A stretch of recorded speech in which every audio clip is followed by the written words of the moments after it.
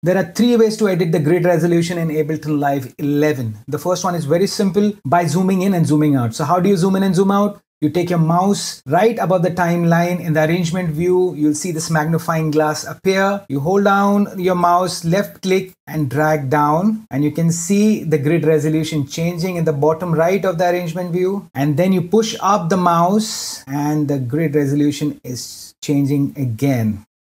The next way to do this is to right click anywhere in the arrangement view or the piano roll, and you'll get this menu to choose your favorite grid. You can choose 1/8 or narrow or 2 bars, whatever you like. And in the piano roll, you can do the same, and you can see in the bottom right of piano roll, the grid is changing as you're choosing your favorite grid. The next way to edit the grid resolution is by the keyboard shortcuts. The first one is pressing Command or Control 1, that is to narrow the grid. Command or Control 2 will widen the grid.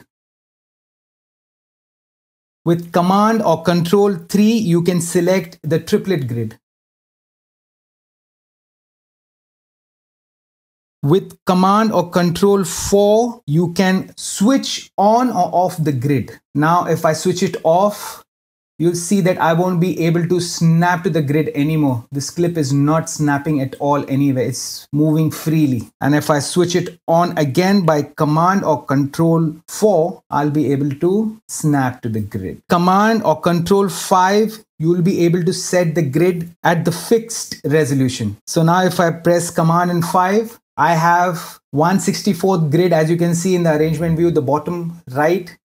Now, even if I zoom in or zoom out, I'll not be able to change the grid. So by clicking Command or Control 5, you'll be able to set it to the fixed grid. To get out of it, all you have to do is just press Command or Control 1 or 2. That's it. It's that easy. It's that simple. So that's how you edit the grid resolution in Ableton Live 11.